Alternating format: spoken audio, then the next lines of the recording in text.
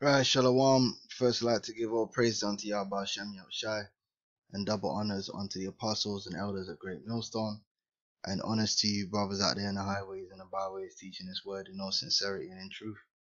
I just want to make the point, man, that the Lord redeemed the Israelites out of Egypt to be a people for Himself, man. Point blank, period. Okay. Now, were there heathens that left Egypt with the Israelites? Yeah. But they didn't have an inheritance with the Israelites, and the Most High weren't dealing with them. They were servants among our people, because we're a royal people. We can have servants. Just like in the kingdom of heaven, there's going to be heathens. They're going to be our servants. That doesn't mean they were delivered. The deliverance of Israel is from the hands of our enemies. All right? We were delivered from the hand of our enemy, the Egyptians, so that we may serve the Lord with one consent, that we could serve the Lord without fear. And that's going to happen again. All right, nowhere in the scriptures does the scripture ever describe any other nation of people being saved from Egypt but Israel. So I don't know what the, anyway, let's get this.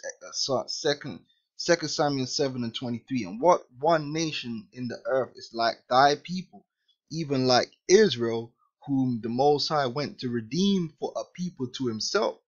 So the Most High, the whole purpose of the event in Egypt was to redeem his children. Those who he had already promised Abraham. All right, what does there have to? Yeah, a mixed multitude came out of Egypt, but the heathens that came out of Egypt with Israel, they weren't. The Lord didn't save them. They saw what was good and they left with Israel. Man, they wanted to go where the power was, but they didn't take part in none of the covenants. They didn't take part in any inheritance of Israel. They were servants among our people, man. Second-class citizens, as they should be and will be. The hell are you guys talking about, man? And to make him a name, and to do for you great things and terrible for thy land before thy people, which thou redeemest to thee from Egypt, from the nations and their gods. For thou hast confirmed to thyself thy people Israel to be a people unto thee forever, and thou, Lord, art become their God. And the same thing's going to happen all over again. The Lord, through the gospel, through His Son, Yahushua, is going to redeem His people so that they may serve Him. The redemption and deliverance is for Israel.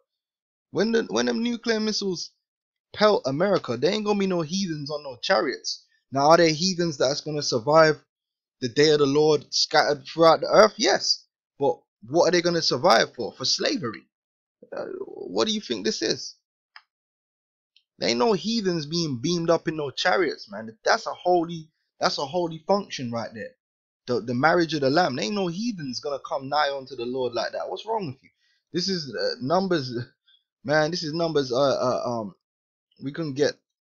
Well, let me get Exodus 24 actually, because when the covenant was made, where were the heathen when the covenant was made? The Lord never made a covenant with the heathen that was among Israel. He made a covenant with His sons. All right, Exodus 24. We could start from because this is the actual Old Testament here, verse 4. And Moses wrote all the words of the Lord, and rose up early in the morning, and builded an altar under the hill, and 12 pillars, according to the 12 tribes of Israel. And he sent young men of the sons of Israel.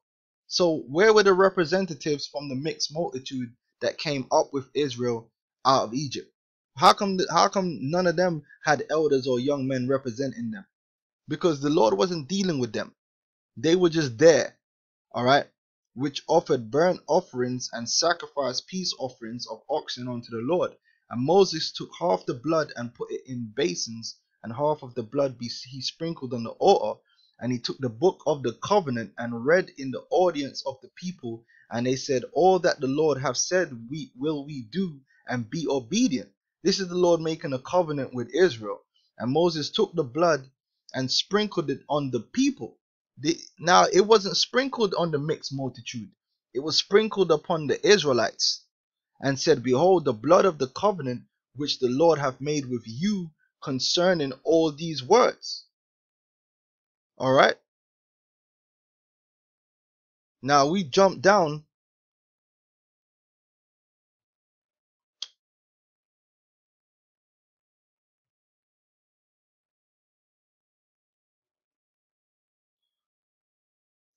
Actually, no, Numbers. Let me get Numbers 18. That's what I wanted. Numbers 18.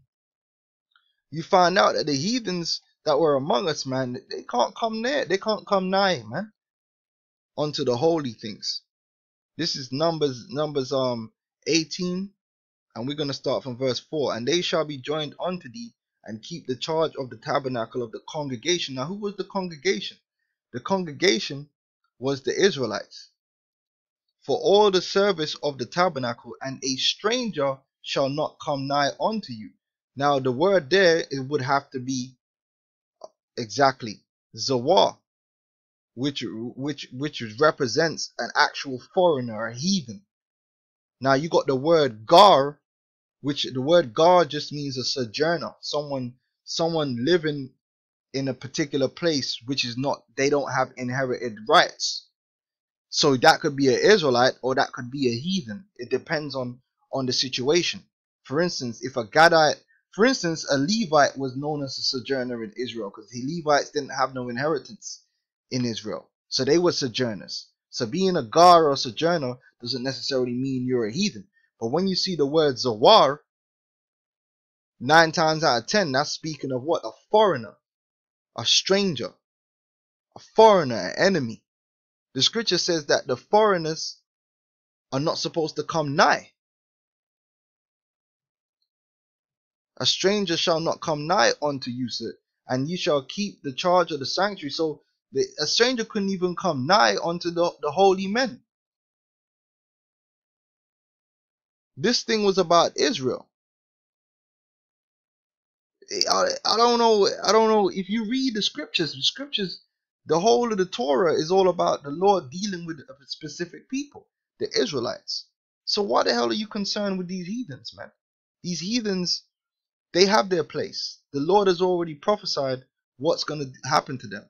They're going to be in subjection to the children of Jacob, as is our blessing. No one ever said that all of the heathen are going to be destroyed. That doesn't mean they're being delivered or saved. The salvation is in Israel because we're being saved from the curse of the law for rulership. The other nations are going into slavery. They're going to be punished. And then they're going to be underneath us in righteousness. What's the deal here?